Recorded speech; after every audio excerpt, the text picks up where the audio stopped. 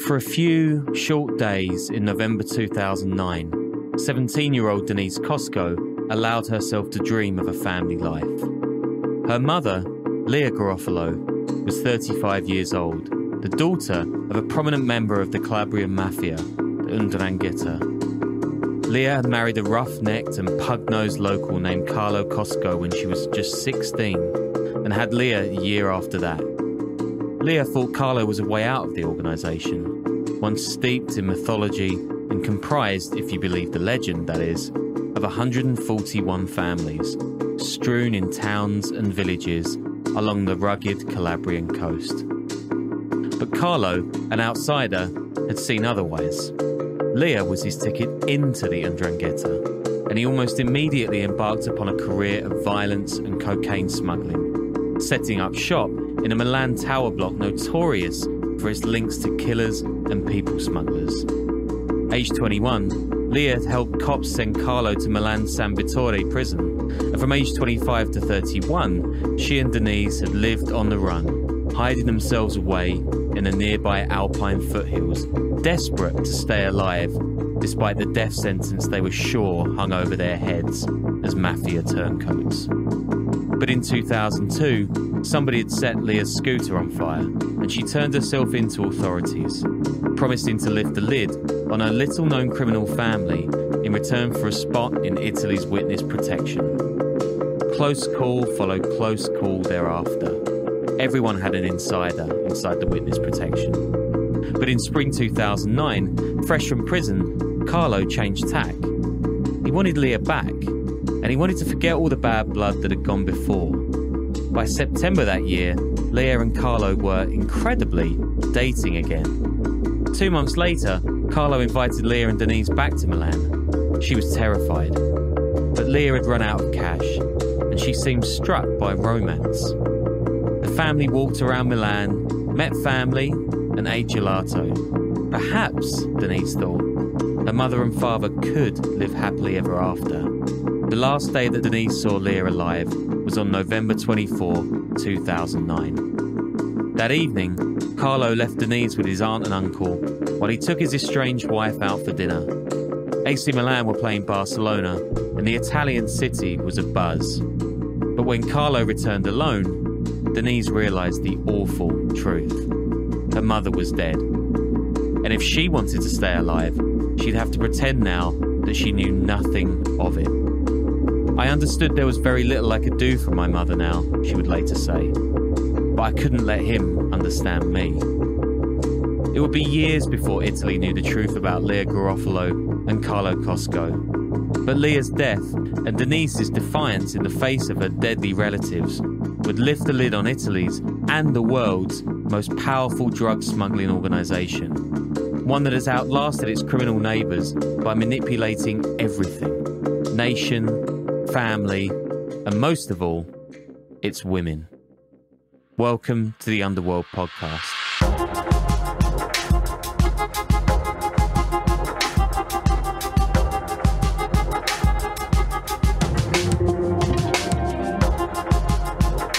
Hi guys, and welcome to the show that lists more secrets than a Calabrian prosecutor. I'm your host, Sean Williams. I'm an investigative journalist based in London, UK, and I'm joined today not by Danny Gold in New York City, but Alex Perry, journalist, documentarian, writer and author of The Good Mothers, a book centred on the death of Leah Garofalo and several other women inside the murky Ndrangheta. The book also gets into the female prosecutor who blew open those cases, and it's really like an amazing read. I was at it all over Christmas. It's just mind-blowingly good. It's also, finally and importantly, a way for us to cover the Ndrangheta here without just doing some gigantic Wikipedia-style episode on them, although, well, we might just do that sometime too. Anyway, housekeeping, we've got merch now and a steady supply of juicy bonuses for you lovely folks who are subscribing. We really do love you all. And speaking of things that cost a lot, I'm moving to New Zealand, so if you're in and around Wellington, come say hi, especially if you're a gangster and you want to tell your story to this show. That would really be great, guys, really. If you are a terrible person, come say hi. Join me for a third way coffee somewhere in Wellington. So Alex Perry, writer, and everything else in between. Welcome to the show. I read this book quite recently. It's amazing. You've really kind of captured, well, several things that I think I've been thinking about with the Ndrangheta for a long time. I mean, the kind of surface level stories that they tell each other and the wider public about their history, these tight-knit, very insular family units that kind of are the bedrock of this gigantic organization, possibly by many metrics the most powerful drug organization in the world. And the angle that you use to jump into the book is absolutely fascinating. You would have just heard in the introduction the story of Leah Garofalo and her death, which I'm guessing spurred your interest in the story. How did you first come across the story that would become The Good Mothers? You know, when on another story, you know, typically that's always how you pick up a story, right? I was doing a story on the Sicilian Mafia, and basically the answer to why hundreds of thousands, or one of the answers to why hundreds of thousands of people were crossing the Mediterranean to Sicily was that the Sicilian Mafia wanted them to. It was running all the migration centers. It was doing all the language classes. There was an amazing piece of intercepted recording, a phone call between two bosses where one is advising the other one to get into migration and out of drugs. And he goes, migration, it's bigger than drugs. So I was on that story and I had a couple of interviews in Rome. My fixer, a couple of prosecutors, her price was €250 plus you have to come and see my play. And her play was a very sort of, well, either arty or underfunded one-woman show in a really in a rundown area of Rome, quite dodgy actually, with one woman standing in front of a microphone and a cellist and one red light, and it was a sort of monologue in Italian, which I didn't understand at the time at all. And at the end of it, I was wheeled on stage to give my impressions, which I didn't know was coming. Okay, yeah, and also about the play and just Italy in general. So I kind of got through that with some platitudes, but the play had been quite dramatic. I could tell that. And I'd got the name of the lead character, which was Maria Concetta Cacciolo. So I went back to my hotel and just sort of Googled it. And the story of The Good Mothers, these three women who were born into the mafia, who rebelled at huge personal cost. It was sort of reasonably well known in Italy, although it had been done kind of piecemeal, that, you know, there'd been intermittent coverage of their trials of, well, two of them were killed, so there'd been sort of bitty coverage of that.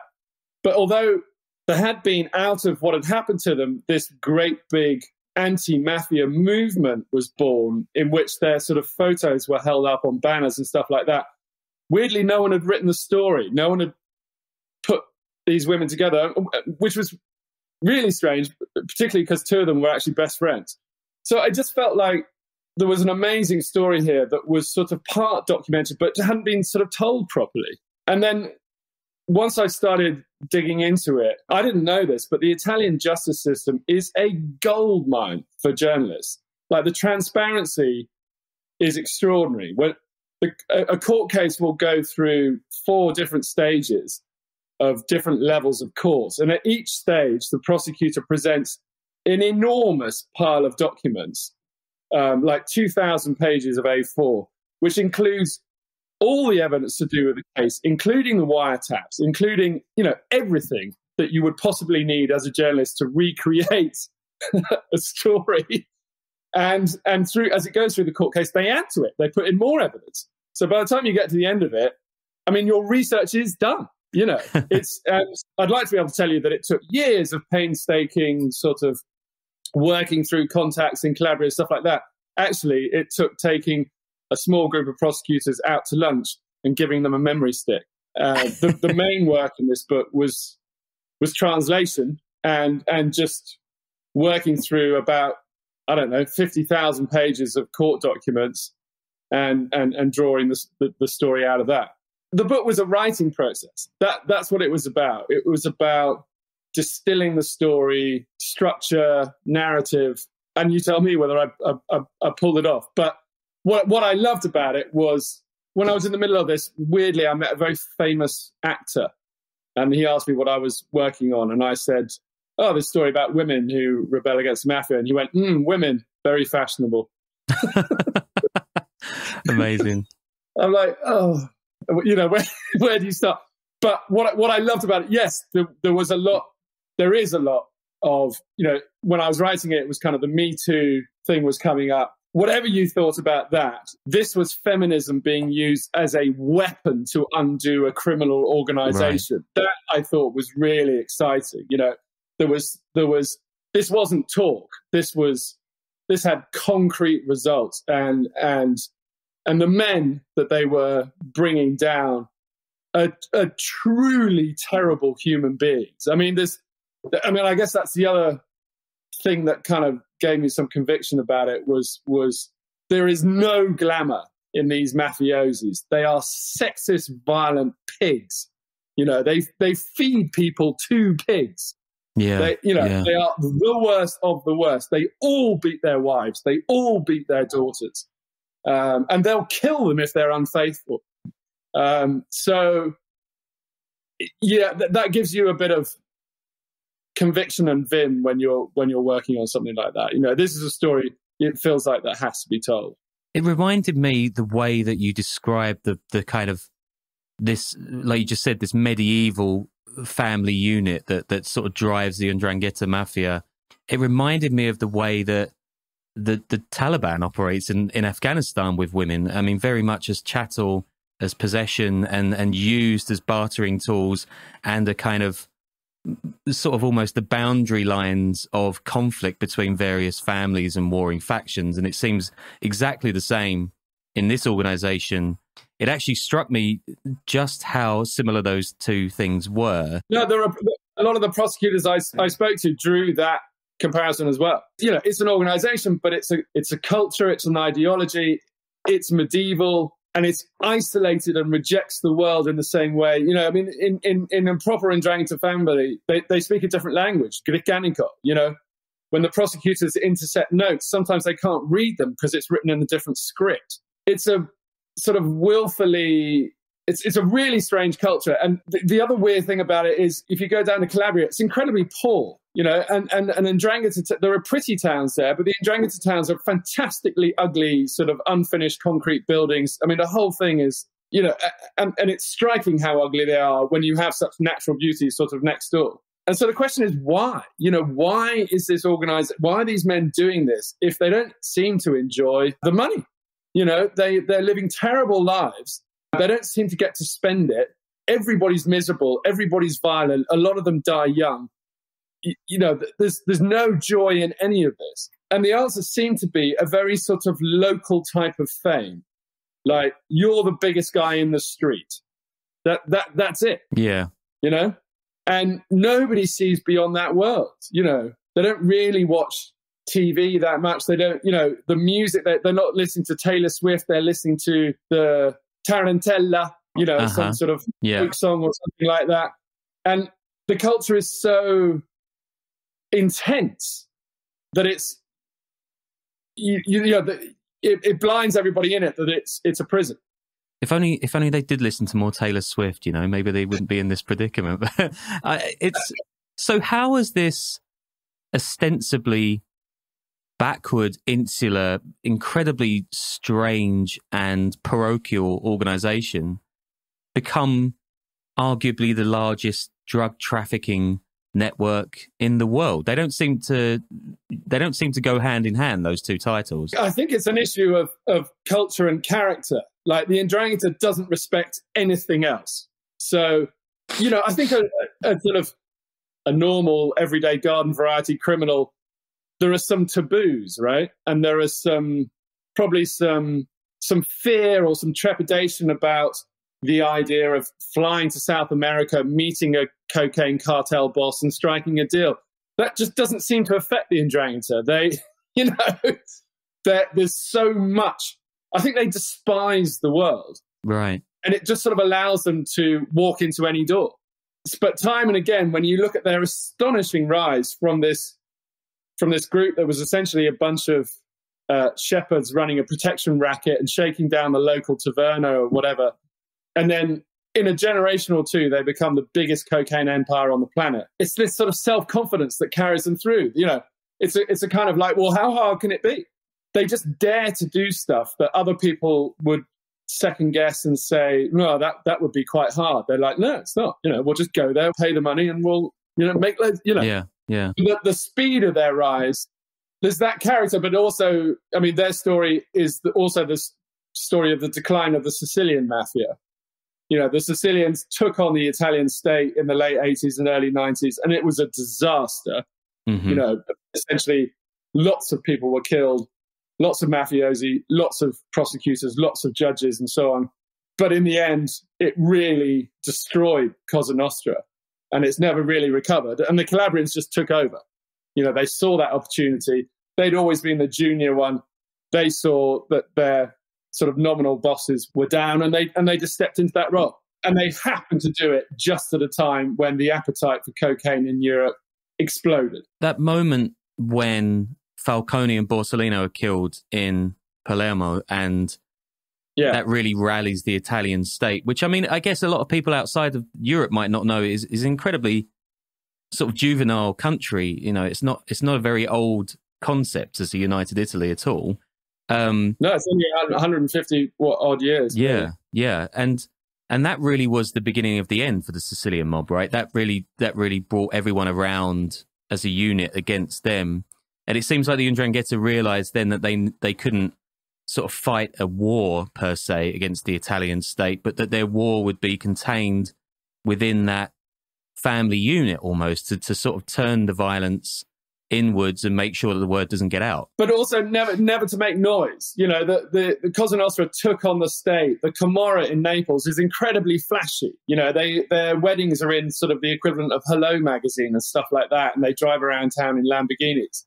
The Ndrangheta, just outside appearances, didn't change at all. They still live in these remote little hill villages and do up their trousers with baling twine. To look at them, you think there's a bunch of orange and lemon farmers, But that sort of decision not to show their hand, not to appear, was really successful. I mean, the Italian state didn't really catch on to what was going on for about 15 years and had dismissed the Ndrangheta as a bunch of goat herders. And actually, it was these cases, the women's cases, which really sort of opened up the Ndrangheta to the prosecutors for the first time.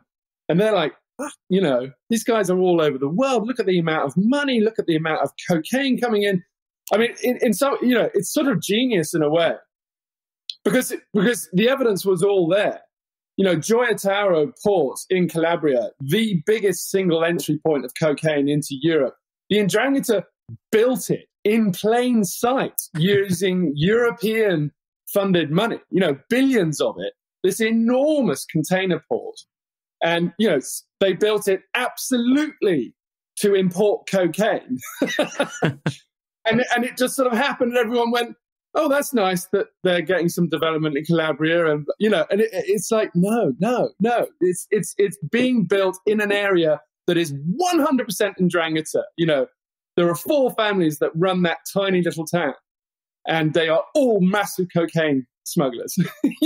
What the hell do you think is going on here? It was a long time before the penny kind of dropped, even amongst the sort of judiciary in Italy. But these women, when they spoke out, blew it wide open. Particularly Giuseppina Pesce. She came from a very powerful family that came from the town, from Rosano, right next door to Gioia Tauro, and she talked about everything, about tons and tons of cocaine coming in, and out of that they confiscated hundreds of millions of dollars. They began to realize how big it was. But in a sense, I mean, the state is still catching up now. That the Ndrangheta has gone through several transformations. One's becoming this huge drug smuggler, then it became a sort of money launderer, then it became a money launderer for all sorts of other criminal organizations because it was so good at money laundering. Now it's actually, while it's still drug smuggling and it's still doing a bit of arms smuggling and it's still doing a bit of protection, it kind of keeps its hand in to keep its rep up. It's actually more of an investment fund. And it's so ingrained in the legitimate economy that there's really no extracting it. In a sense, it's a legitimate business power now. And every prosecutor that I spoke to, there was this sense that they're too late. There was a time to catch these people when they were moving tons of cocaine and driving the trucks and all this sort of stuff. Well, now they're bankers. Now they're accountants. Now they're management consultants.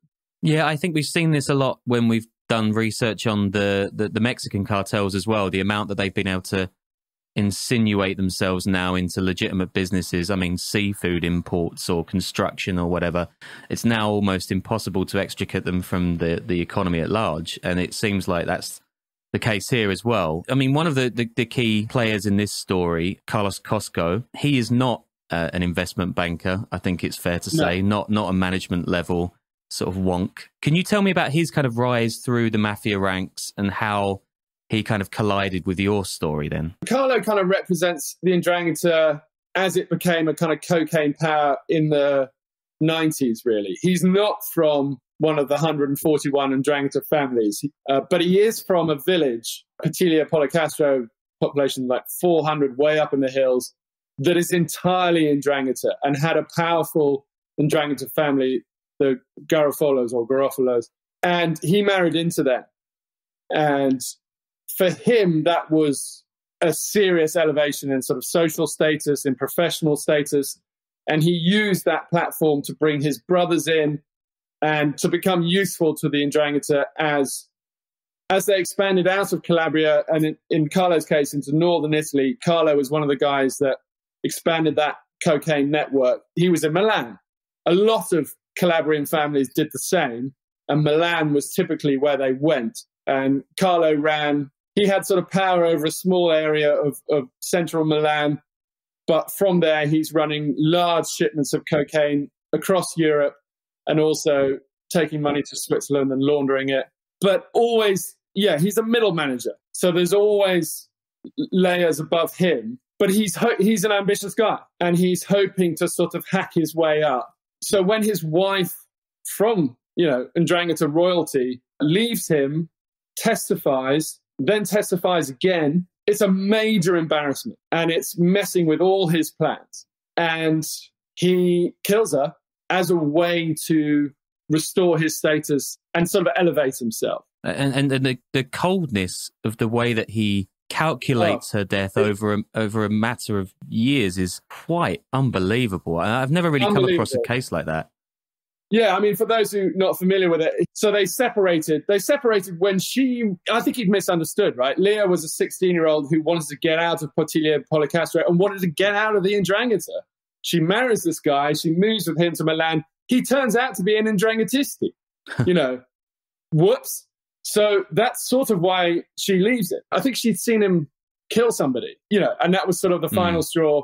She walks into a police station, starts testifying against him. The police, I mean, as I say, the justice system has its great advantages, particularly for journalists. Their witness protection is terrible. And it's a major, major flaw in terms of fighting the mafia. They often don't take care of people. The whole system seems to be entirely penetrated by the mafia anyway. They've always got someone on the inside they can pay to tell them where someone is hiding out.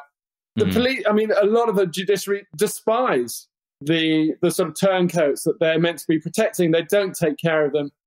And that's what happened to Leah. She gave her evidence. Nothing much really happened with it. She was risking her life doing this. No one seemed to bother to take care of her. In the end, somebody managed to track her down, a guy employed by Carlo to come and kill her. Managed to do that while she was in hiding in witness protection. She walked out of protection and she sent messages to Carlo basically saying, I'm not going to testify against you anymore and I just want to sort of reconcile. As you say, the way he played it was this incredibly long game of pretend romance, of I've always kind of loved you and, maybe we could get back together. And their daughter, Leia, that was something that she desperately wanted. And so Carlo played this kind of big man, generous, taking the family out for dinner, taking them on a tour of Milan, buying things here, paying for a pedicure and stuff like that. And he was just waiting for this moment. And when he could get Leia alone, and when he did, he killed her. It's also very typical of the Ndrangheta that the cynicism, the manipulation, and this sort of gnawing uncertainty that someone is not genuine and playing you. The Ndrangheta loves that. They love to create this sort of the kind of terror of uncertainty. You don't know who to trust. You don't know, and it's in that space that they operate because you kind of find yourself withered and going to them as the people who are certain and can kind of restore certainty and are the solid power, really. But for Denise, Carlo and Leia's daughter, you know, she had to go through this process while she's sitting next to her father of like, oh, my parents aren't falling back in love. In fact, he just murdered her a few minutes ago. She's trying to process this while talking to her father, who's pretending to look for her missing mother. I mean, it's excruciating. And amazingly, as I say, with the openness of the justice system, it's all there in transcript, you know. And you mentioned, I mean, there are two other women whose stories in and out of the Ndrangheta play a key role in the book, and I don't want to sort of give those away for anyone. I want people to read the book, but Giuseppe Pesce and Maria Concetta Cacciola. I apologise to any Italians listening for the pronunciation, but who was the kind of instigator, or who masterminded the idea that these women's tales, in particular, the role of women inside this organisation, could be the key to unlocking it? Well, so that was kind of a particular prosecutor, funnily enough, a woman, Alessandra Ciretti. It was her idea that the women. She was assigned to Calabria. She's actually a Sicilian, but when she got to Calabria, she wasn't immediately on the front line. She had about 6 months, and she used it just to read everything she could about the Ndrangheta. And after a while, she just started focusing in on the fact that this organization, which was built around family, no one had ever looked at the women, which was weird because the women were the center of the families, and yet they were having these horrible lives. And I think she came across more than one incident where a woman had tried to sort of testify against her own family and been ignored. So there was a sort of sexism inside the judiciary. The women don't count. They don't take any part in this organization. It's all about the men. Well, no. You know, the women are in the room listening to everything. They're actually often involved in terms of passing messages, say, to a husband that might be in jail, or laundering the money. They're not doing the violent stuff. They're not doing the drugs, but they may be doing the financing. A lot of the property is in their name. And on top of that, they have a motivation to speak because they're having these terrible lives. You know, they are routinely murdered for looking at another guy. There are all sorts of, you know, honor killings going on in Calabria. And until Alessandra came along, no one had really seen that as an opportunity to get inside this organization. You know, obviously these women are going to be, well, unhappy. I mean, what's amazing is that some of them are and some of them aren't. Some of them are the enforcers of this code. You know, that's also a kind of a slightly excruciating thing when one of the women you mentioned, Maria Cacciola, her mother is instrumental in drawing her back to the family and finishing her off because she believes in the code and she believes in the honor of the code, which is this thing that's repressed her all her life.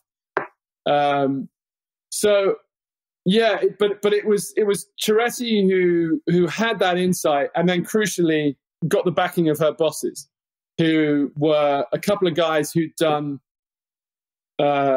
very significant work against Cosa Nostra in Sicily in the years previous, at the tail end of the fight against Cosa Nostra, but they were known to be kind of proactive and innovative. And when she said, I think it's the women, they went, you know, go for it. So, yeah, she focused very much on Giuseppina Pesce.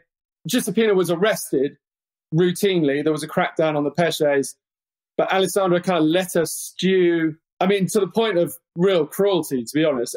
Giuseppina tried to commit suicide, and Ciretti said, well, I didn't really think it was sincere, but, you know, I mean, really, she tried to hang herself. You know, when she reckoned she was sort of broken, and she was broken because she was separated from her kids, she sort of presented collaboration as a way of, you can see your kids again if you talk to us.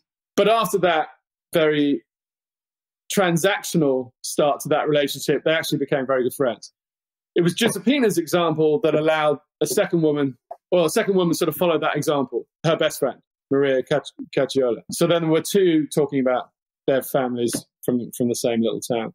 But yeah, I mean, even when I was reporting this story, I mean, Alessandra, she was playing down the feminist angle when I spoke to her, because I think she'd come in for a lot of flack from her colleagues. there is still latent sexism inside the Italian judiciary. And a lot of the other prosecutors were saying, oh, the women are unimportant. Oh, I'm so sick and tired of hearing about this. It's really weird. The prosecutors are not at all united in Italy. In fact, they're mostly at each other's throats. They're very sort of mercurial, independent.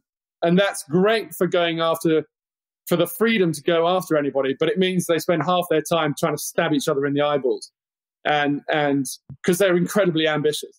Yeah, I found that kind of weird, but it was plain from the documents that I had that, these were the dynamics at play. And there's a kind of grim parallel between the lives of the women inside the Mafia and Alessandra, right? Because she essentially, because of the work that she does, has to live under lock and key. I mean, her life is incredibly regimented and locked down. How does she live? I mean, have you spoken to her much since the book came out as well? No, I did 3 interviews with her and then she stopped cooperating for commercial reasons, essentially. I think she'd sold the rights to her story to a company in London. She's now actually claiming that she co-wrote the book with me in a court case in Italy, which is pretty extraordinary because it's written in English. She doesn't speak it. But, okay. Yeah, that's distracted me because it's on my mind at the moment. What was the question? Yeah, no, I mean, her life in itself as well is so... Oh, yeah, no, the lockdown life. Yeah, no, it's a real irony, right? These people are fighting ultimately for their country, and they don't really get to live in that country. They don't get to go to restaurants. They don't get to sort of do the passeggiata, walk around town. They don't, all the things that you might associate with a full and wonderful life in Italy.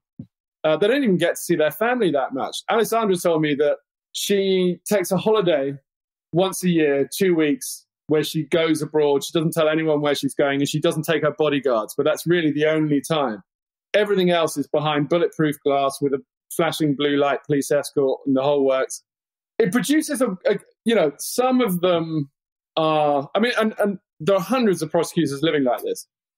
Some of them, it makes them, you can see it does weird things to your characters. So Alessandra, it seemed to make her, she's probably the most determined person I've ever met in my life. I mean, she is undeflected by anything. She is a straight arrow. Terrifying, actually. There are others that I met that were very sort of professorial, sort of chess player types. They spent their whole life sort of reading books and quiet pleasures, and they never really interacted with human beings. And so their whole life was sort of reading. There are others who were very definitely trying to move out of the Mafia circle and just do normal sort of magistrate jobs for that reason. They wanted to have a normal life again. Yeah, I mean, but it's a real irony that the people doing this, conducting this fight, don't get to enjoy the life that they're trying to preserve for everybody else. And I guess it's quite sort of timely at the moment as well, right? Because there are these maxi trials going on against the Ndrangheta, a kind of mirroring of what happened with the Cosa Nostra years ago. That's one family. That's just one family. People. Yeah, but it's one area. You've got another 140 to go, Okay, good luck. Wow.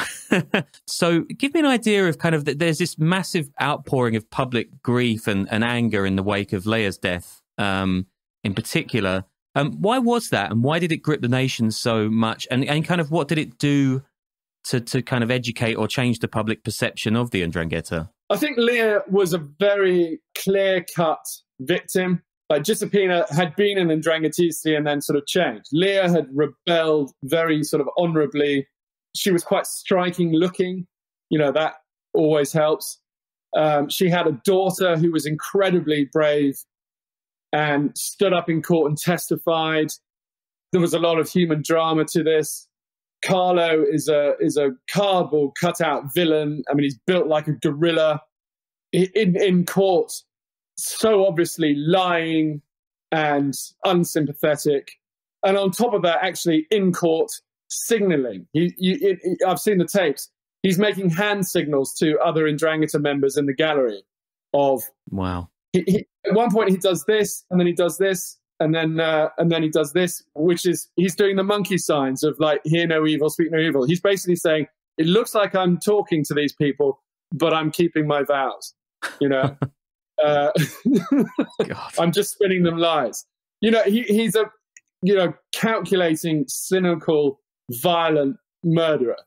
And I think the starkness of the injustice really got people going. And it became a kind of cause célèbre. There are a couple of anti-mafia organizations in Italy that have really got going in the last sort of 15 years. In Sicily in particular, Libera, you'll come across in Palermo shops, selling all this this product is certified not have been made by the mafia kind of stuff.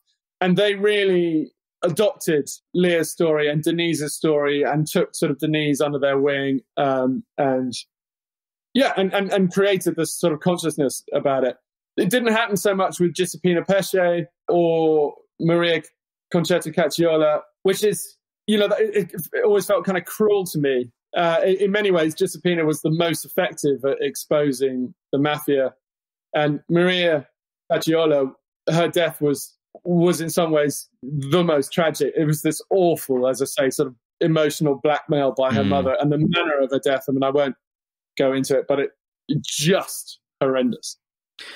Yeah, it's all part of this. I think you describe it in the book, the Lupara Bianca, right? The white shotgun, this sort of ultimate rubbing out of a human being, the existence of erasing of somebody, and their name is never spoken of again. One day they're just not there anymore, and no one ever talks about it. Yeah, it's horrendous. And so you say that a lot of this book was going through the court documents, translating things and piecing together a narrative from that. I mean, did you ever come into contact with any members of this organization, or did you ever feel the kind of pressure of them at all while you were reporting this? Because it's this is not the sort of thing they want out. I had one kind of brush with them, which was really sort of telling. So I went to Petilia Policastro, Carlo's old village where the Garofolos had come. I wanted to see this little house where Leah had lived. And I knew this is a Ndrangheta stronghold, the whole town. So there was a bigger town just before it. I went there, met the mayor, met the police chief, spent half a day being taken on a tour of the museums and the olive groves and stuff like that, kind of slightly pretending to be interested in the history of this area, And what I really wanted was one thing. I wanted the police guy to let the one policeman in Petilia Policastro know that I was coming, and for that guy to escort me to this house. And I just wanted to. I didn't want to talk to him. I'd been to a few Ndrangheta towns before, and even before I parked my car, people had rapped on the window and going, "What the fuck are you doing here? Who the fuck are you?" Really? Wow. In your face, So I didn't really want that again. So I thought, all right, I just wanted to be able to describe it, in words. So the police chief said, "Yes, no problem. I'll phone the guy." I drive 10 minutes to this village with my translator. I get there. This car, as I parks behind me, cuts me off so I can't move. It's the policeman, not in police clothes, who says, "You should come now. They're waiting for you." What? I'm like, fuck. So we walk up to the main square. There is one in this tiny little place. There is one cafe. There's a group of very, very nasty looking blokes standing outside having a coffee and a fag. And then this other car draws up, and it's Leah's sister, Marisa, who walks this kind of tightrope between being part of the Ndrangheta and not being part of the Ndrangheta. She's become an anti-mafia campaigner, but it's almost like a reassurance to the Ndrangheta that I'm doing the campaigning, so you don't have to worry about it because I won't be that effective. Yeah. It's a weird thing that she's doing. And she's quite glamorous and, shades and whatever. And she says, right, she announces she's ready for her interview. I'm like, okay. So we have this very stilted conversation for 20 minutes with all these guys staring at us, where I sort of I ask her stuff like, "Were you close to your sister?" And she goes, "Yep." It's like a footballer interview. Eventually I sort of run out of questions, and she goes, "Great, let's go." And, back in your car, and she escorts us to the main motorway back to Rome, and then waves us off. And it's sort of, we're thinking, okay, that's such a weird experience. The next week, in both local papers, there are two, There is a double-page spread, 2,000-word article on me. This is the British journalist Alex Perry, who is currently touring the region, exactly where I'd been, like to the minute, where we'd stopped for lunch, who we'd met everywhere, you know, and it was just sort of like, we are fucking onto you.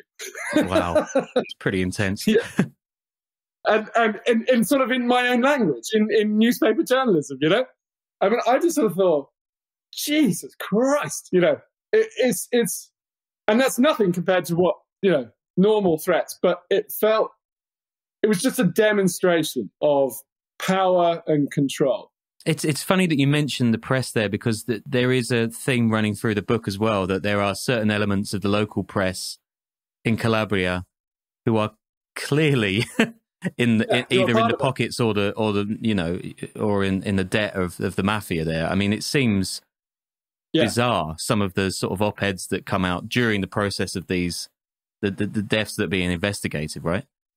Yeah. Oh, yeah. Yeah. Oh, and it goes on. I mean, a lot of it, this is a family organization, right? So a lot of the editorials, I mean, the sort of tortuous logic that you've got to create to sort of defend the mafia, right? But they zeroed in on, oh, you're breaking families apart, you know? And you're like, well, yeah, when the family is a criminal organization, maybe. Yeah, you know? Yeah. And in fact, weirdly, that turned out to be a bit of a dead end in terms of a campaign, because there's another court in Calabria, which is a youth court, which focuses on the kids. And the magistrate who runs that is very definitely breaking families apart, and he's using the UN Convention on the Rights of the Child to do it, as in he's saying these families are institutionalized child abuse, you know, and we have international law justification to pull these kids out of these families and offer them a different life. So, yeah, but for a long time, the angle that was taken in the press was, they're ripping our children from us, you know, how terrible is that? How un-Italian, you know? Yeah, and you read these editorials and I mean, we've all met bad journalists, right? But you sort of, you I don't know about you, but I tend to believe that there is a sort of common code or something like that. And you're like, yeah. Oh my God, the creatures who are writing this stuff. Yeah, but it's so kind of it's so representational of how that organization misuses the idea of a, you know, inverted commas, traditional family to keep flying under the radar, right? It's kind of a perfect encapsulation of that. With the Ndrangheta, I mean, you always come back to everything is a lie. Everything is a lie. You know, the whole honor code, it's a fucking lie. You know, the whole, you know, this is a murderous criminal organization only interested in itself. The idea that they are Southerners fighting rapacious Northerners is a lie. They prey on they keep the South poor. You know, all the sort of ludicrous kind of rituals, standing in a horseshoe and murmuring and pricking the finger and dripping blood on a picture of, you know, Michael St. Angelo. It's a lie. It's a lie. It's a made-up Monty Python mumbo-jumbo, you know, and the whole thing is a myth. But it's an incredibly powerful one. It works. People worship at this fake altar. It runs tram lines through people's minds to the point where they are doing themselves harm. You know, as I say, mothers are murdering their own children because they have absorbed this code. So, yeah, it's reprehensible and yet incredibly effective. Yeah, yeah. Well, I think that's a good note to end it, Alex. Thanks ever so much for joining us. What are you currently working on? How can people see your work?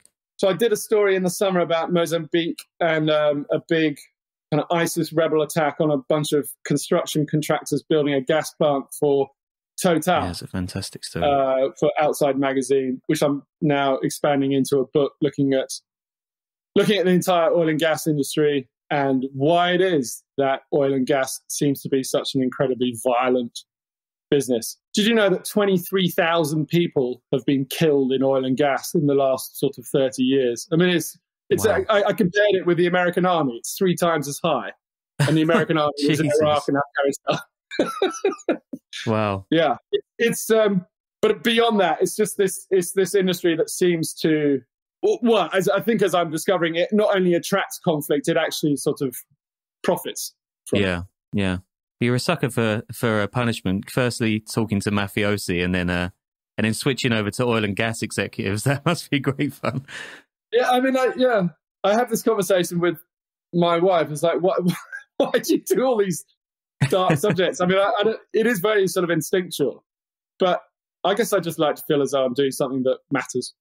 No, I mean, and the book is fantastic. I was going to say, like, get it wherever you get books, but I mean, if you can download a podcast, then you can definitely find a book online. So the Good Mothers is wonderful. You've really sort of found the humanity in these stories. It's such a personal story, as well as one that has repercussions all over the world, as this huge organization. And if you hate books, which would be unlikely someone listening to this podcast, but it's going to be on TV as well in April. That's exciting. Well, Alex Perry, thank you so much for joining us. And yeah, I'd like to catch up soon about some of your other work. Sounds like there's a lot of crossover with our show as well. Yeah. Well, we should have a beer before you go. If that's possible, yeah. But I would love one, yeah. All right. Cheers. Thanks for joining. All right.